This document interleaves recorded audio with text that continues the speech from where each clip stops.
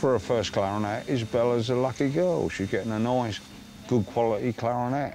We've got stuck keys, there's pads missing. They're all going to get replaced.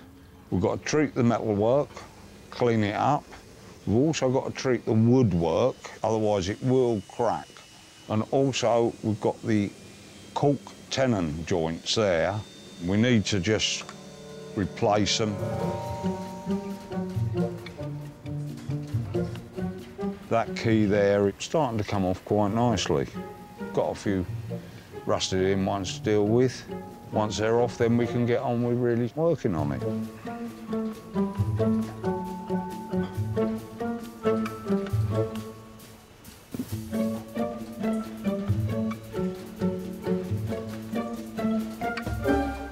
As instrument restorer Pete has his hands full with the dilapidated clarinet, he's asked leather expert Suzie Fletcher to help him with the equally distressed case. I've got Victoria's clarinet case here, and Victoria would like there to be a handle on this, so I've got to remove these rusty bits and replace with new fixings.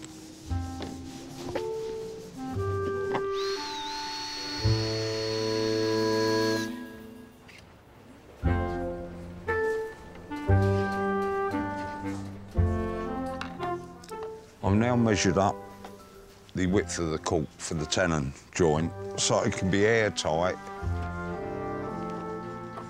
Now all I've got to do is apply the glue. Cork is a traditional natural material that's been used for generations by instrument makers. We use it on all woodwind for the keys to stop them going clunk. It's a great material and you can mould it and shape it and it's easy to work. The glue's now gone off. We can just put it on there, wrap it round nice and tight.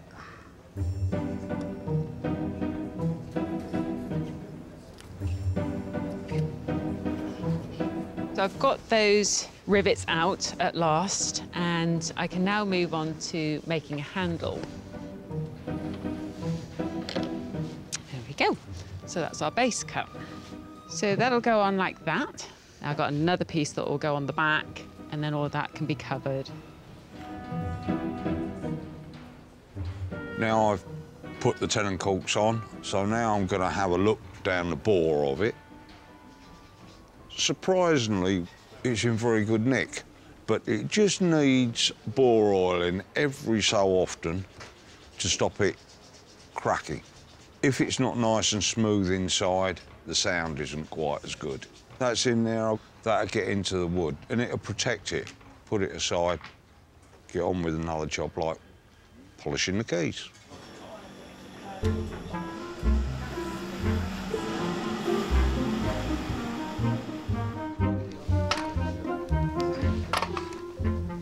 That's all glued nicely together, and the shape is looking really very nice.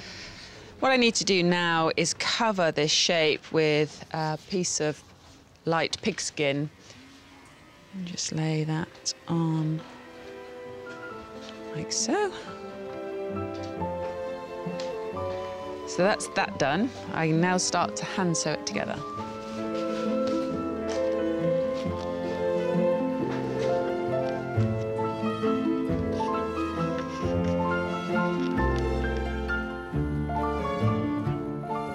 Right, I've cleaned all the clarinet up now. We can start assembling it.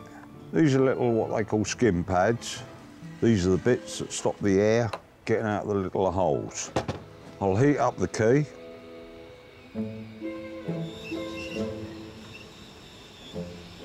Then we can put a bit of shellac in there once the key is hot enough. As we heat it up, it becomes fluid. Then as it cools down, obviously it becomes solid again, so it's the glue. We've got to make sure these pads are nice and airtight. Once it's cooled down, it'll be solid on there. Now all I've got is about 17 more to go.